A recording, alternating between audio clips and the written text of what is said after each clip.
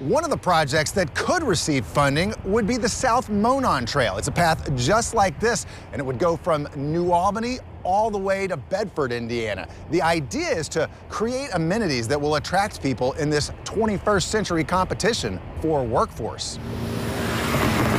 Right now, we have the opportunity to build the largest recreational trail in the state of Indiana.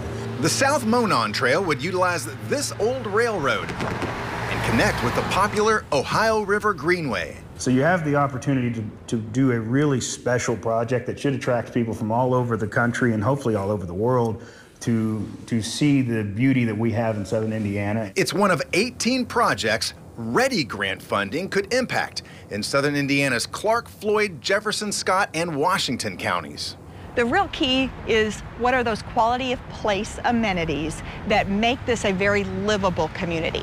At River Ridge Industrial Park, the money could go toward early childhood and workforce development centers. Other projects include a veterinary teaching center at Hanover College and Ivy Tech Madison, a southern Indiana youth sports complex in Scott County, and improvements to the Salem Municipal Airport. We have so much to offer here. We're not asking for the state's help to reverse negative trends. We're asking them to add accelerant to what the great things that we already have are.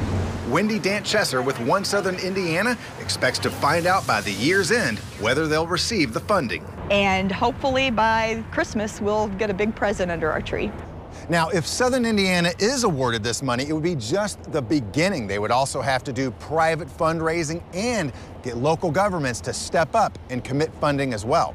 Mark Vanderhoff, WLKY News.